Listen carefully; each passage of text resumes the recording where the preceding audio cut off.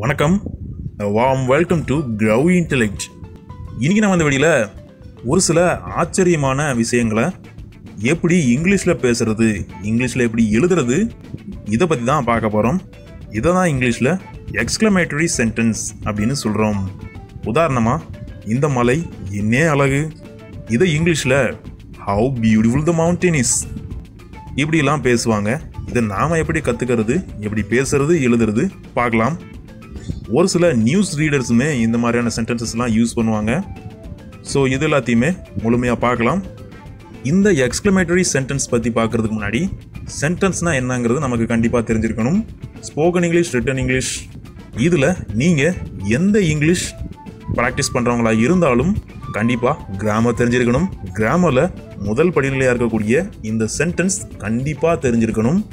இதை பற்றி நாம் ஏற்கனவே போன வீடியோவில் பார்த்துட்டோம். இருந்தாலும் ஒரு சின்ன ஹின்ஸாக இப்போ நாம் சொல்லிடலாம்.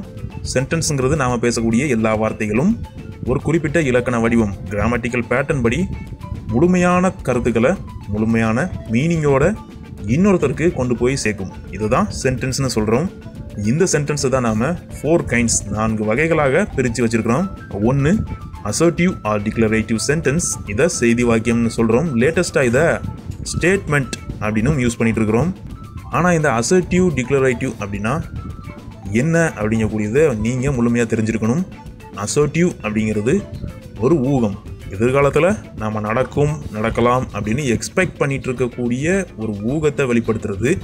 டிக்ளரேட்டிவ்ங்கிறது ஏற்கனவே நமக்கு தெரிந்திருக்கக்கூடிய ஒரு தீர்மானிக்கப்பட்ட முடிவை குறிக்கிறது. ஸ்டேட்மெண்ட்டுங்கிறது சாதாரணமாக நடக்கக்கூடிய ஒரு செய்தியை குறிக்கிறது.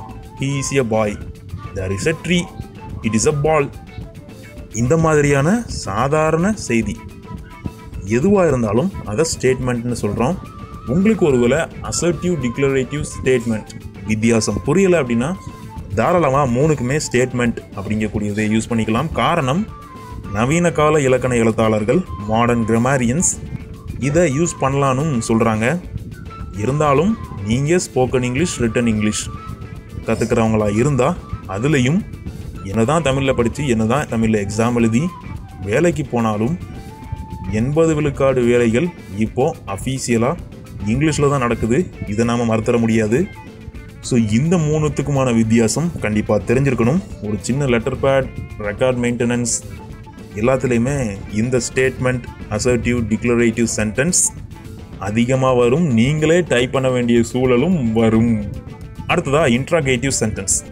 இந்த இன்ட்ராகேட்டிவ் சென்டென்ஸுங்கிறது தமிழில் வினா வாக்கியம்னு சொல்கிறோம். அதாவது ஒரு கேள்வி கேட்குற மாதிரி அமையும். 3வது இருக்கக்கூடியது இம்பரேட்டிவ் சென்டென்ஸ்.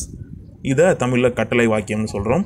இங்கிலீஷில் ஒரு கட்டளை கமெண்டாகவும் வரலாம், ஒரு ரெக்வெஸ்ட்டாகவும் வரலாம். ப்ளீஸ் அந்த மாதிரி கேட்போம் இல்லையா, please give me yo pen, இப்படி கேட்கும்போது இது ஒரு ரெக்வெஸ்ட்டாகவும் வரும். 4வதாக இருக்கக்கூடியது தான் நாம் பார்க்க வந்த இந்த எக்ஸ்க்ளமேட்டரி சென்டென்ஸ். இதை தமிழில் உணர்ச்சி வாக்கியம் அப்படின்னு சொல்கிறோம். எதனால் அப்படின்னா இது நம்மளோட எக்ஸ்பிரஷன்ஸை வெளிப்படுத்தும், உணர்வுகளை வெளிப்படுத்தும். அதாவது ஆச்சரியமாக ஒரு விஷயத்தை பற்றி சொல்கிறது. ஏற்கனவே பார்த்த மாதிரி இந்த மலை என்னே அழகு, இது எல்லாமே நம்மளோட ஆச்சரியத்தை வெளிப்படுத்துறது. இதை தான் எக்ஸ்க்ளமேட்டரி சென்டென்ஸும் இங்கிலீஷில் பண்ணுது. இது இங்கிலீஷில் வரும்போது ஒரு கொஷின் வேர்டோட ஸ்டார்ட் பண்ணி எக்ஸ்க்ளமேட்டரி மார்க், ஆச்சரிய குறியோட முடியும். ரிட்டன் இங்கிலீஷ் ப்ராக்டிஸ் பண்ணுறவங்க இதை மறந்துடாமல் நோட் பண்ணிக்கோங்க. எக்ஸாம்பிளாக, how beautiful the trees, how beautiful the mountain is. இந்த இடத்துல ஹவுங்கிறது ஒரு கொஷின் வேர்டு, கடைசியாக ஆச்சரிய குறியோட முடிஞ்சிருக்குது. இந்த ரெண்டுத்துலேயுமே ஒரு ஆச்சரியத்தை வெளிப்படுத்துகிற மாதிரி தான் அமைஞ்சிருக்குது. ஹவு மட்டும் இல்லாமல் வாட் அப்படிங்கக்கூடிய கொஷின் வேர்டோடையும் ஸ்டார்ட் பண்ணலாம். பாருங்கள், what and interesting story this is. இந்த இடத்துல வாட் அண்ட் இன்ட்ரெஸ்டிங் ஸ்டோரி இது வரைக்கும் பிரிச்சுக்கோங்க. திஸ் இஸ் இதை தனியாக பிரிச்சுக்கோங்க. இப்போ பாருங்கள், திஸ் இஸ்ங்கிறது ஒரு ஸ்டேட்மெண்ட் மாதிரி இருக்குதா? ஏன் அப்படின்னா திஸ் இஸ்ங்கிறது இது இருக்கிறது அப்படிங்கக்கூடிய முழுமையான ஒரு செய்தியை விளக்குது. வாட் அண்ட் இன்ட்ரெஸ்டிங் ஸ்டோரி, இதில் வாட்டுங்கிறது கொஷின் வேர்டு, இன்ட்ரெஸ்டிங்கிறது ஒரு ஆஜெக்டிவ். இதை பற்றி நாம் ஆஜெக்டிவ் வீடியோவில் பார்க்கும்போது தெளிவாக பார்க்கலாம். ஸ்டோரிங்கிறது நவுன். இந்த இன்ட்ரெஸ்டிங்கிறது தான் ஸ்டோரிங்கக்கூடிய நவுனை குவாலிஃபை பண்ணுறது. இந்த 3மா சேர்ந்து ஒரு குட்டி ஃப்ரைஸாக இருக்குது. அதாவது ஃப்ரைஸுங்கிறது குரூப் ஆஃப் வேர்ட்ஸ். இது கம்ப்ளீட் மீனிங்கை கொடுக்காது. குறிப்பிட்ட சின்ன மீனிங் இருக்கும்.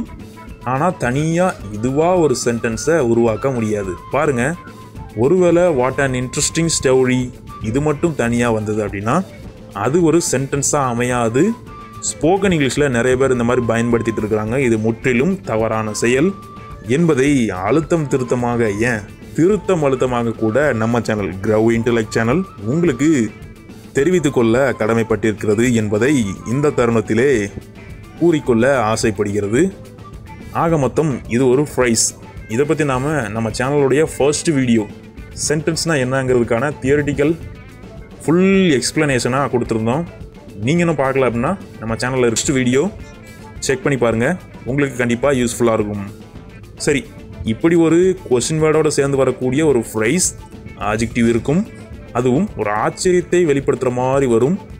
அதோடு சேர்த்து பின்பகுதியாக ஒரு ஸ்டேட்மெண்ட் இணைஞ்சிக்கும். லாஸ்ட்டில் சேர்க்க வேண்டியது இந்த ஆச்சரிய குறி, எக்ஸ்க்ளமேட்டரி மார்க். இது எல்லாம் சேர்ந்தது தான் ஒரு எக்ஸ்க்ளமேட்டரி சென்டென்ஸ், உணர்ச்சி வாக்கியம்.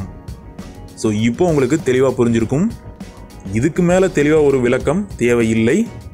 ஒருவேளை உங்களுக்கு இதுலேயும் டவுட்ஸ் இருந்தால் இது சம்மந்தமாக மட்டும் இல்லாமல் வேறு எந்த spoken English, return English, grammar தொடர்பான எல்லா டவுட்ஸையுமே கமெண்ட் பாக்ஸில் கேட்டு வைங்க. உங்களுக்கு கண்டிப்பாக சரியான நேரத்தில் சரியான ரிப்ளை நம்ம சேனல் Grow Intellectலேருந்து வந்து சேர்ந்துடும். இந்த வீடியோ பிடிச்சிருந்தா ஒரு லைக் பண்ணிக்கோங்க. தொடர்ந்து இது போன்ற தகவல்கள் தேடக்கூடிய ஒரு சிலருக்கு இந்த வீடியோ ஷேர் பண்ணி விட்டுருங்க. உங்களால் ஷேர் பண்ண முடியல அப்படின்னா இந்த மாதிரியான டவுட்ஸ் உங்ககிட்ட யாராவது கேட்டால் மறந்துடாமல் அவங்களுக்கும் சொல்லிக் கொடுங்க. இதுதான் நம்ம சேனலுடைய முதன்மையான நோக்கம். தொடர்ந்து இந்த 4 கைண்ட்ஸ் ஆஃப் சென்டென்ஸ் உடைய எக்ஸசைஸ் வீடியோவும் நம்ம சேனலில் வந்துகிட்டே இருக்குது. ஸோ மறந்துடாமல் சப்ஸ்கிரைப் பண்ணி வச்சுக்கோங்க. சப்ஸ்கிரைப் பண்ணுறதோடு இல்லாமல் பெல் பட்டனை கிளிக் பண்ணி ஆளுங்கிறதையும் கொடுத்து வைங்க. நோட்டிஃபிகேஷன் வர்றதுக்கு எளிமையாக இருக்கும். தொடர்ந்து இணைஞ்சிருங்க நம்ம சேனல் Grow Intellect.